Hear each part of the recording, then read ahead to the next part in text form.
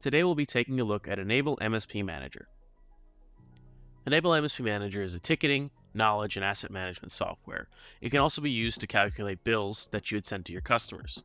When you first sign in, you'll be dropped onto this dashboard where you can see how many hours you've worked this week or this month or this year.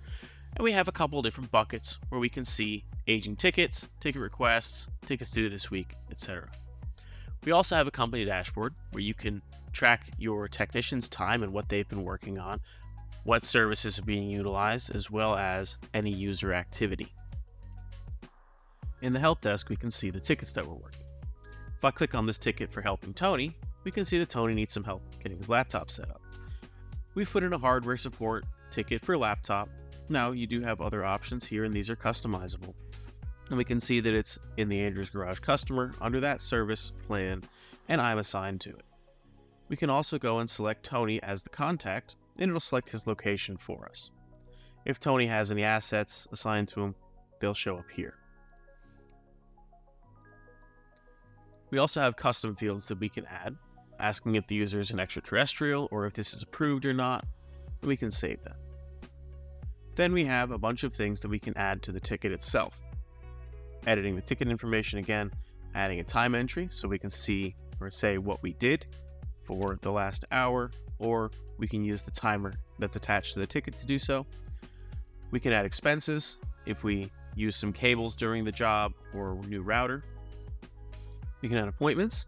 If one of our technicians needs to go on site, we can say that they're going on site between 8 and 8:30 tomorrow morning, and they're going to do this work. Then we have responses and notes, which are going to be actual responses to the ticket. You can upload attachments to that, and this is rich text, so we can add images or hyperlinks, anything like that. Notes are generally internal, but they can be made to be visible to the customer if necessary. And then we can see all of our attachments here or add a new one if we don't want to add a note itself. Over on the right side, we have all of the assets that are associated with this ticket, any passwords that are in the knowledge base for this ticket, any contacts on this ticket, we'll see Tony there. Associated service items, where we can see our monthly contract, if there are any tasks that need to be done, any knowledge base articles, or if there are any related tickets or SLAs. If we have a ticket that's associated with a device that's in Nsight or N-Central, you'll see a take control and chat icon at the top right of the screen, where we can take control of the PC or chat with the user directly from an MSP Manager without having to go find that device in your RMM tool. We'll also see that take control icon in the Assets tab if we view the asset. There'll be a take control and start chat icon there, as well as in the Assets tab itself, where you'll see a take control or start chat icon for any device that is in Nsight or N-Central. Speaking of assets, we can have multiple different asset classes, where we have here workstation, server, and robot. These asset classes are customizable, and they can have certain fields assigned to them as well. By default, there will be plenty of fields for you to edit, but if you want to add other ones, you can add them into the miscellaneous info section. We also have customizable asset statuses, which I like to use for decommissioned, deployed, on the shelf, and we have asset tags that you can add to assets to let you know if that's an M2 or an M1 MacBook. Next up, we have the knowledge base. These knowledge types can be modified and customized to your liking, and then your knowledge will show up in the list here. We can see I have a file server here with that serial number, and it is a Dell R510. And I also have the Wi-Fi password for my customer.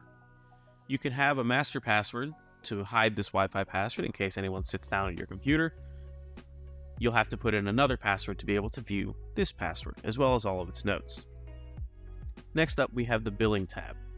The Billing tab will allow you to bill your customers directly from MSP Manager through QuickBooks or Xero.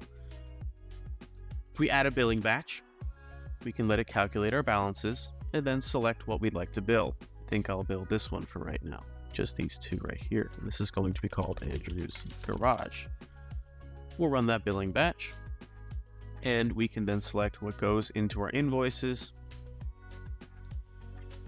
and then choose to export our invoices as QuickBooks Online Desktop 0, or a CSV file. You can then use those files to bill your customers through whatever tool you'd like. Thank you for taking a look at enabling MSP Manager with me today. Have a good one.